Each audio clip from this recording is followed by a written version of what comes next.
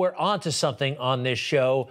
Last night, I laid into Mitch McConnell big time. I was so upset and angry over that speech he gave on Saturday on the floor of the Senate, blasting President Trump so unfairly. It raised so many questions about Mitch McConnell, his integrity, his loyalty, and we spent a good chunk talking about the swamp turtle last night. That's what we called him, the swamp turtle. Well, guess who agrees with us? The President of the United States just put out a lengthy statement about Mitch McConnell. You know, we can't read his tweets anymore, so he has to do it kind of the old-fashioned way, putting out lengthy statements through his office. This one is a doozy. Going to read it to you in full. It just came out. This is from the President of the United States, former Donald Trump. It goes like this. The Republican Party can never again be respected or strong with political leaders like Senator Mitch McConnell at its helm, leaders in quotes. McConnell's dedication to business as usual, status quo policies, together with his lack of political insight, wisdom, skill, and personality, has rapidly driven him from majority leader to minority leader, and it will only get worse. The Democrats and Chuck Schumer play McConnell like a fiddle. They've never had it so good, and they want to keep it that way. We know our America First agenda is a winner, not McConnell's Beltway First agenda or Biden's America's Last agenda. In 2020, I received the most votes of any sitting president in history, almost 75 million.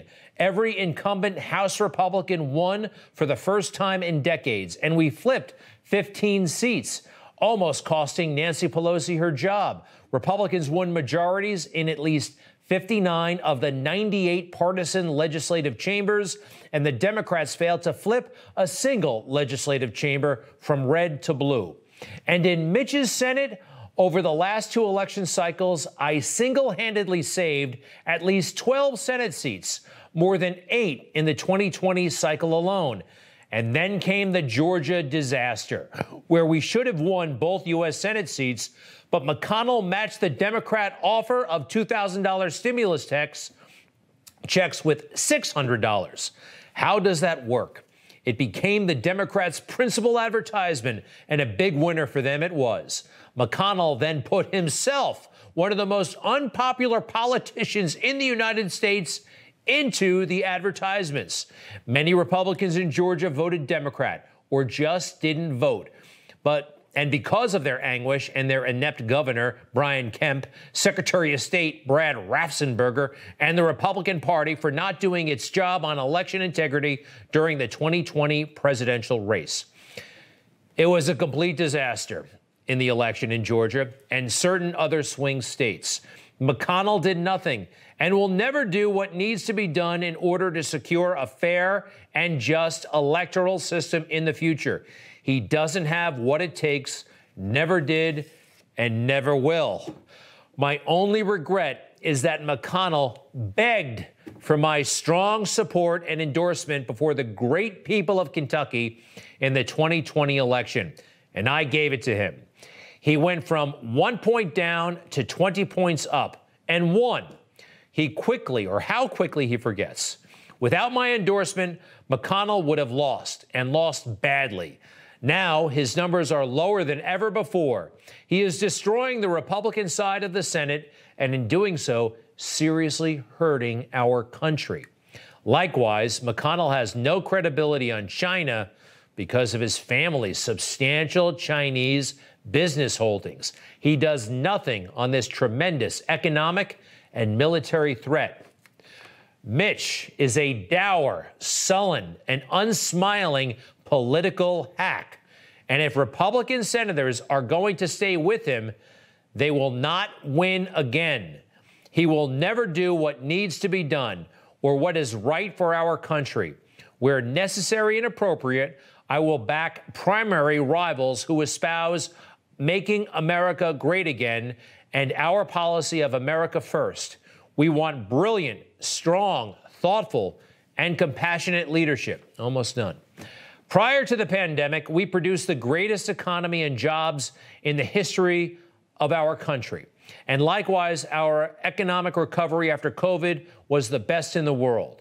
We cut taxes and regulations, rebuilt our military, took care of our vets, became energy independent, built the wall, and stopped the massive inflow of illegals into our country, and so much more. And now illegals are pouring in. Pipelines are being stopped. Taxes will be going up, and we will no longer be energy independent. This is a big moment for our country, and we cannot let it pass by using third-rate leaders to dictate our future. That from the office of the 45th President of the United States, Donald J. Trump. Wow, huh? It's been a long time since we've heard from him, and it's good, actually, to get that out there. I think he deserved to make that statement. Mitch did betray the president and may have betrayed much else as well. All right, reaction? Anybody? Mitch McConnell has been in the Senate since the mid-1980s, 35 years or so. That's a long time. These guys, they get there and they stay there. These guys and these girls. Nancy Pelosi has been in the Congress since the 1980s. How about a commission on term limits? You know, they're probably going to have a commission on the January 6th situation, and I'm all for that. I want tough questions asked of Nancy Pelosi and Mitch McConnell. Law enforcement on Capitol Hill ultimately reports to them. Why weren't they better prepared for the events of January 6th? But while we're having commissions, why don't we have a commission on term limits? Coast to coast, consistently, people have voted in favor of term limits, yet Congress is somehow exempt. We've got term limits for mayors, for governors. Hey, for the President of the United States, why not for members of Congress? And here's an idea.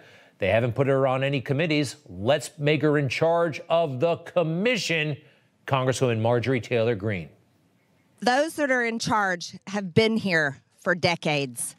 Decades. Do you know the average age of retirement? It's around 64, 65 years old in the private sector, but not here in Congress.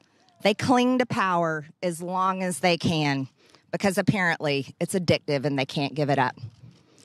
This is something that I just can't tolerate. I can't take it, and the American people are so sick of it. Damn right. Damn right. You know, Nancy Pelosi has been not only in elective office for a long time, but she's been in power for a very long time. Her father was the mayor of Baltimore, I think. She ran in elite circles. Here's a picture of her with John F. Kennedy a long, long time ago. Do we have? There they are. Nancy Pelosi with John F. Kennedy. Did you ever see this? From what I know, Marjorie Taylor Greene did not run in those kinds of circles. However, she was very good at business. She put together with her family a very strong business worth something like $20 to $50 million. So, you know what? I actually think Marjorie Taylor Greene might be a better speaker than Nancy Pelosi. I know she's a better speaker than Nancy Pelosi. She can speak better. You see, we're approaching nearly $30 trillion in debt. As a successful business owner for over 20 years, if I ran my company the way this government runs and spends and wastes and puts us in debt with our own hard-earned tax dollars, I'd be out of business a long time ago and we'd be homeless on the streets. Pretty powerful, right? How about Nancy talking about the issues? Republicans wrote a bill that abandons farmers, farming families. It weakens the farmers' safety net. President Trump's months delayed speech on prescription drugs, fighting to expand the possibility. Tuesday was a great night for us. No contest, right? Sorry, Nancy, but maybe it's time to retire.